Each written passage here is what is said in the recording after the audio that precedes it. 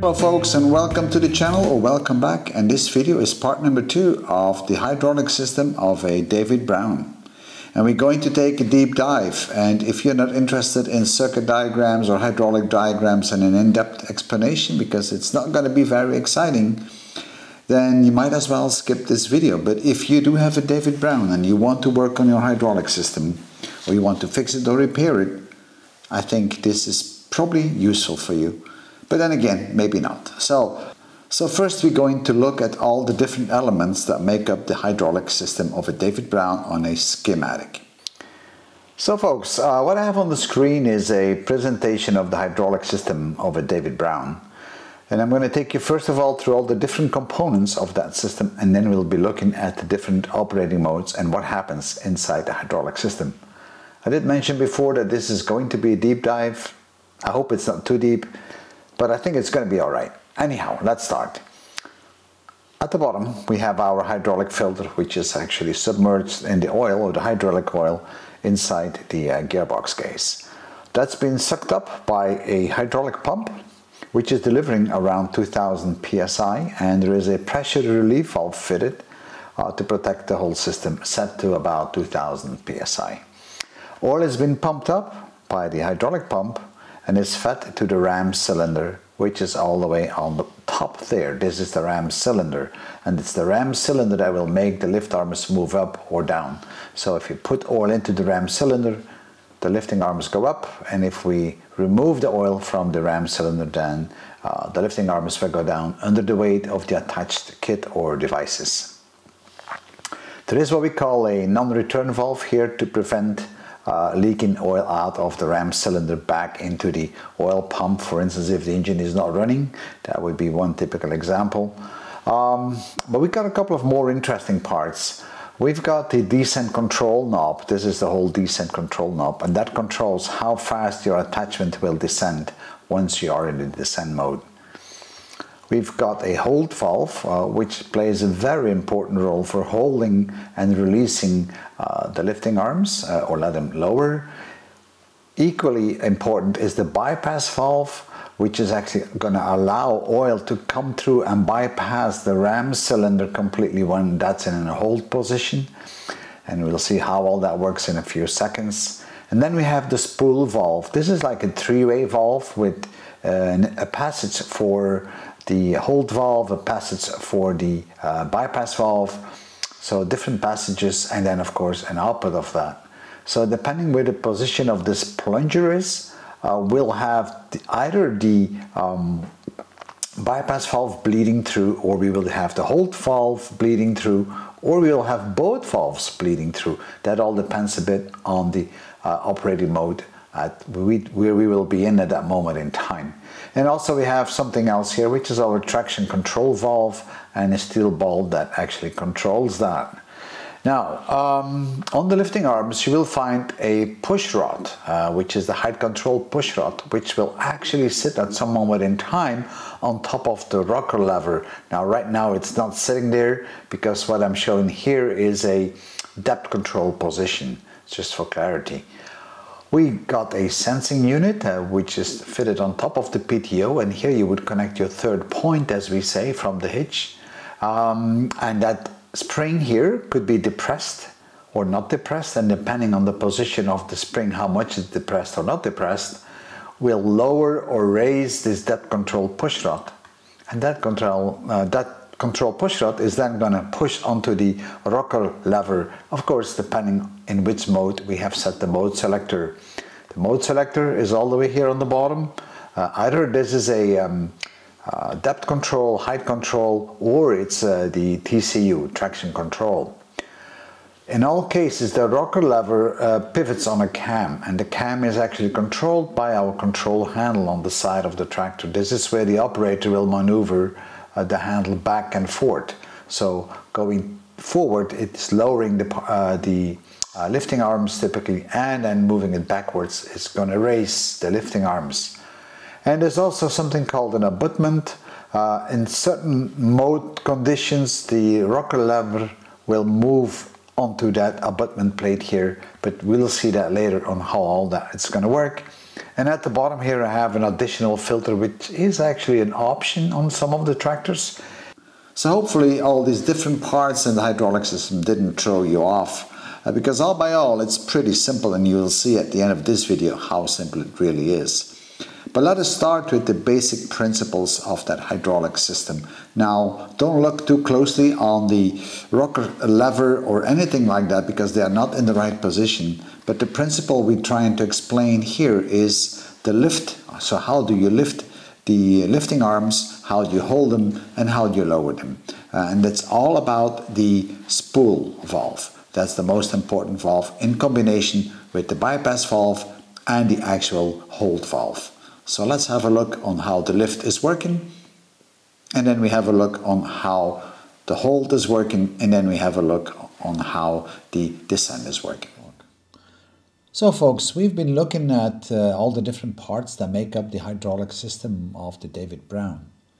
And now we're going to have a look at the basic operation, and we're going to start with a lift operation. Now, lift doesn't mean nothing more than we're going to make sure that the lifting arms are moving upwards. And to do so, the ram cylinder will need to be filling up with oil.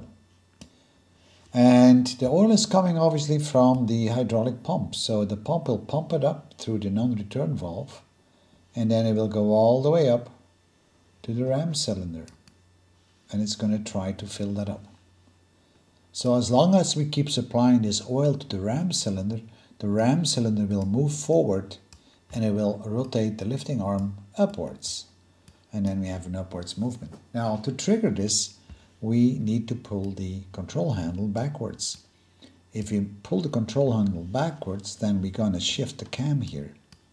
And when we shift the cam, we go into position the spool valve plunger into a certain position. Now, the spool valve itself has a passageway between the bypass valve and the output going back to the sump, and a passageway for the hold valve in the same way. Now, in the raising position of the plunger, and that's where we are raising the lifting arms, both passageways are closed, totally closed. Now, that means that oil, which has been pushed out by the hydraulic pump, cannot pass through the bypass valve, because that is actually blocked right here. And the same thing is true for the hold valve. Oil which is coming through the non-return valve cannot leak out through the hold valve, because we are also blocking off the hold valve on the spool valve. And therefore the lifting arm is now moving upwards. At some moment in time, we will have reached our final point, and then we need to move from a lift position to a hold position. And that's going to happen because of this height control push rod. This one right here will be pushing onto the rocker lever, which is now not showing in the right place, because this part here should be right underneath the height control push rod.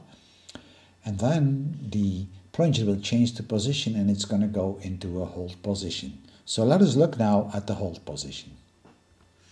As you could see, that was pretty easy to do. So now we're going to look at the hold position. So now we have reached our desired height, and now we want to hold the lifting arm into place. So let's look at the hold position. Now, what does the hold position mean? It actually means that the oil inside the ram cylinder should not be able to return, nor should it be able to get additional oil. So none of those should be allowed. That means that we cannot allow any high pressure oil coming from the hydraulic pump to pass onwards to the ram cylinder, or having oil coming back and leaking back out from the ram cylinder. We can't allow any of that. So now we will need to find a way to release that oil pressure. And the way this is done is very simple. By actually having the height control push rod been pushing onto the rocker lever, the plunger inside the spool valve has moved into what we call now the hold position. And in the hold position, the passageways are still there. They haven't changed. However, the passageway for the hold valve is now blocked and remains blocked. But the passageway for the bypass valve is now opened up. So in other words, hydraulic oil pressure coming from the hydraulic pump is now hitting the bypass valve, which is now open. It can flow freely through it, like so, and onwards to the spool valve, through the passageway and out back into the sump. So now no more oil is flowing through the non-return valve. In other words, we don't feed any more oil to the ram cylinder. Now, in the other way around, we still have a weight on the lifting arms, and that causes a certain force on the oil in the ram cylinder, which is going to push back this way. Obviously, it can't get out through that valve because that valve is closed. Because here we have a low pressure, here we have a higher pressure, and there's even a spring, so it's a one-way valve, can't get out. But the oil might get out that way, through the hold valve. But reality is that it can't because we have it blocked off on the spool valve. So this flow here is blocked off right here. So now we are having our lifting arm in a hold position. There is a little bit of a trick on the little valve here, which we call the latch valve, to make sure that it really stays locked and in place. And now that we have the hold under control, now let's look at the descent. Now we would like to lower the lifting arms. So we want that to come down. And to do so, we'll move the control handle forward. And that should normally lower the lifting arms. Now, to lower the lifting arms, we need to get rid of the oil in the ram cylinder under the weight of what is attached to the lifting arm. So the oil has to move out of the ram cylinder. And now we have to see what happens with the spool valve first on how we're going to do this. Because we moved the lever forward, the cam now has rotated again. And that caused the spool valve, but more specifically the plunger, to move in a certain position, which we call the lowering position. The passages are still there. However, in this case, when the plunger moves to the lowering position, both passages are opened up. There is no more blockage. So oil can flow through from both sides. That actually means that hydraulic oil from the hydraulic pump will hit the bypass valve, which is now open and will flow through the bypass valve like so, and out of the spool valve back into the sump. Equally, we'll have the oil sitting in the ram cylinder, which is now going to be pushed back, right? So this oil will come back like this, and it needs to leak out through the hold valve. Now the hold valve has now also a free passageway in the spool valve, and it will actually leak out like that also back into the sump. And because of that, now the piston is moving inwards and the lifting arm is now rotating downwards until again we hit our lowest point, whereby we're going back to a hold position. And this is how the descent is working. Pretty simple, pretty straightforward. I should still mention is the descent control valve, this one right here. This is the knob that you can turn manually, and you can turn it clockwise or anti-clockwise to affect the speed of the descent. And this is the regulating valve for that descent. So if you have a heavy weight on your lifting arms, so let's say this is a real heavy weight, you know, heavy, then you don't want to have that weight moving the ram cylinder so fast down that it actually hits the ground. Poof! You don't want that to happen. So therefore, you can turn in the descent control screw, which is a big knob, to reduce the way this hold valve is actually leaking. So this is going to affect the leakage effect of that hold valve. So by turning the descent control, you can actually control the rate of descending of the lifting arms depending on the load that you have on it. So now that we know all the basic functions, let us look at the different operating modes. We have actually 4 modes of operation. It is the depth control or the draft mode, which is probably the most interesting one to look at, and we're going to start with that one. Then followed by the height mode, and I'm not going to say much about the height mode because we already kind of looked at it with the very generic basic operations, because that's really the lift mode. And then third, we're going to look at the TCU mode or the traction control mode, which is interesting. And there's a fourth mode which is also happening in the traction control mode, but that's with an external 3-way valve where we go into drive hydraulic motors. Now that will not be in this specific video because that's an add-on to my specific tractor. So let's start with any further ado with the depth control. The draft mode or the depth mode, typically we use that for pulling a plow. So the plow would be attached with its third point of the pivoting point towards the sensing unit. So we need the sensing unit to automatically control the depth of the plow. So we'll have to use the sensing unit in combination with the control handle.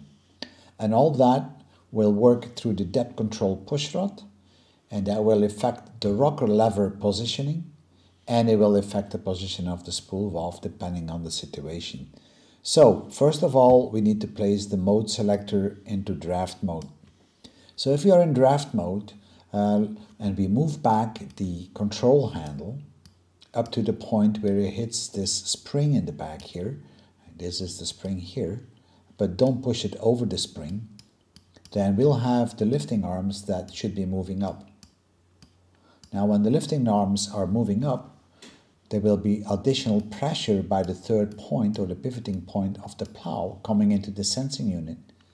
And then this spring will actually compress. If the spring compresses, then this wire here will get a bit looser. And as so, the spring here will pull up the actual depth control push rod. So this moves up, and as a result, we will have the plunger in the spool valve, which is now being repositioned because that whole rocker lever is now pivoting on the cam, and because now it can actually move up because of the depth control push rod has been moved up. So now we have the plunger moved to the lifting mode. If it's in the lifting mode, we know that we want to have all passageways closed. So we'll have a closed passageway here and a closed passageway here. So no oil can pass through the bypass valve and no oil can pass through the hold valve. In other words, all the oil will flow from the hydraulic pump through the non-return valve on towards the actual ram cylinder, and it will fill it up with oil. While it's doing so, piston moves out and we have the lifting arm then rotating upwards. So now we're moving back the lever a little bit, and we call this the hold mode. So now in the hold mode, what happens is that we are actually pivoting the cam here again. That allows the lifting arm to be stabilized, so at a certain height. So we have already moved the plow to a certain height, and now we want to stabilize it. So the cam is moved, and then the plunger in this spool valve is now going towards the holding position. And in the holding position, we know that oil coming from the hydraulic pump must come through the bypass valve and actually through the passageway in the spool valve and out back to the sump. And that's why we now have a passageway right here in the hold mode. Yet the hold valve is still closed. Nothing opens up there.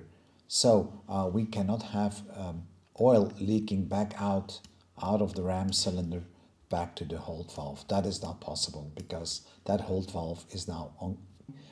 Now imagine that for some reason the plow is actually moving upwards a bit. And because it does that, we now have even again more pressure on the sensing unit. Now that means if we now have more pressure on it again, that push rod will even move higher up. And if it does that, depending on which position we were here, we were actually in a hold position, we are actually going to change again the plunger position, but now it's going to go to a descent mode. And in a descent mode, we know that both passageways are fully closed. So we're going to close both passageways. So that will actually now send oil from the hydraulic pump all the way back into the ram cylinder. And now the arm will lift again until it hits again the holding point, as we just explained. And this whole feedback mechanism is actually controlled by this spring moving in and out and the depth control push rod. It's a play between the sensing unit and the actual control handle. That all together plays an important role on how the depth control works. So now, if the operator decides that his plowing depth isn't deep enough, he can increase the plowing depth and still have automatic control. So he's going to move the control handle forward. If he moves that forward, the cam will rotate again. And then the plunger inside the spool valve will actually position itself into a descent mode. So in other words, in the descent mode, we know that both passageways are actually open. So we'll have then oil coming from the hydraulic pump through the bypass valve, through the passageway, the spool valve, back to the sump. But we'll also have oil coming out of the ram cylinder because that's been pushed back, this piston, because of the weight of the plow. It's pushed back like this. The oil comes all around the corner and then feeds back out to the hold valve, back to the spool valve, back to the passageway, and then back out to the sump. So now the lifting arm is rotated down, so our plow is now going down until it hits the point where our lever is. So when the plow is going down, what we will see is that the pressure is now less on the sensing unit, so the spring now gets extended, and now when the spring extends, this wire here will become very tight, and in fact what it will do, it will eventually move this up here and lower the depth control push rod. And when that happens, we are ending back up in a hold condition. So the valve right here, the spool valve, more specifically the plunger, will put us back in a hold position. And this is how it works. It's a continuous loop of operation. So I hope this was a bit clear. I know it's a bit cluttered, but that's how the depth and draft mode is actually working. So now that you have seen the depth control, you can understand that this is a very handy feature to have on your tractor, especially if you're going to plow and you want to plow always on the same depth. You have now a self-adjusting system, to some extent, of course. And you can even affect the plowing depth and set it. So enough of that. So now let's move on to the next step, which is the traction control. Now, traction control is all about moving the weight of the attachment towards the rear wheels of the tractor so you get more grip. So, let's have a look. So now let's look at the traction control mode. And in the traction control mode, the mode selector is actually placed in the TCU mode. And if you do so, we are shifting the rocker lever forward onto the abutment here. This is where we're placing it on.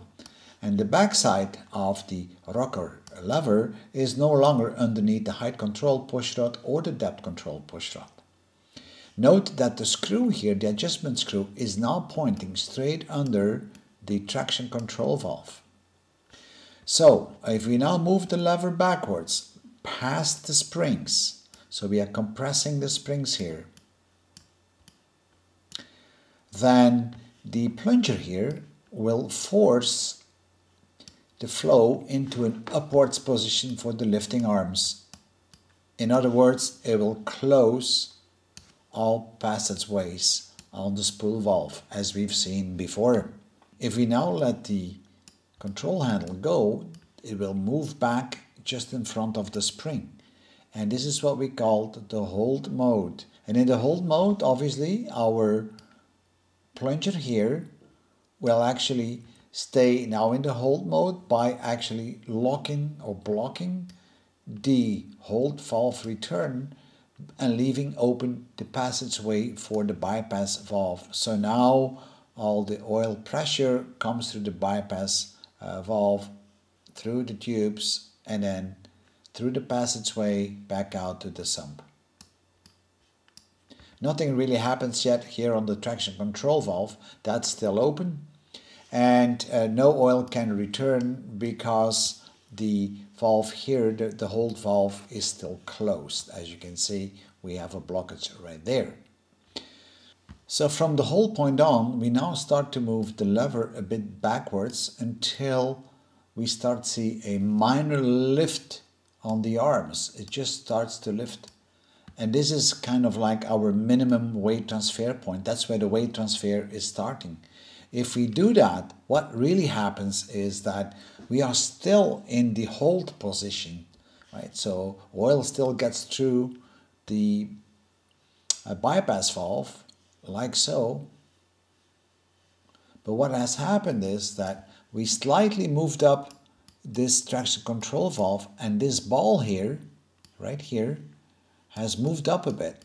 And because that ball moved up a bit, we have narrowed down the opening here. So there is less pressure or less oil able to flow through the bypass valve back to the pan or the sump. So some of that oil will actually come through the non-return valve and then start pushing the ram cylinder very slowly upwards, but very slowly. The more we move this handle then from that minimum weight transfer point forward, we're going to go to what we call the maximum weight transfer. And if we have the maximum weight transfer, we really move this traction control valve all the way up, which is almost blocking this passage here completely. So in other words, the hold valve is still closed, but our bypass valve is still open, but it's kind of blocked by this steel ball here because that opening is as good as closed. And that's why the lifting arm even moves now more up, because we have more oil flowing from the hydraulic pump through the non-return valve back to the actual ram cylinder. So we move it higher up. And this is how that works. So if we now were to move back this handle back to a lower position, then just the opposite would happen. The ball here at the top would go down a bit because this adjustment screw has gone down. And then, of course, we have a better flow again for the bypass valve. And then we are no longer lifting as fast as we did before. And we know when we lift something, we move more weight onto the rear wheels of the tractor. So this is how this works. So folks, we're nearing the end of this video, and I know I took a few shortcuts here and there, but otherwise this video would have been way too long. So if you have any specific questions, feel free to ask me. In the next video, we're going to talk and actually do the adjustments on all the different valves and control levers for the different modes of operation. And I might actually even change the oil pump out, depending on what the state of my oil pump is. So I hope you enjoyed it, and I'll see you in my next video. Bye bye.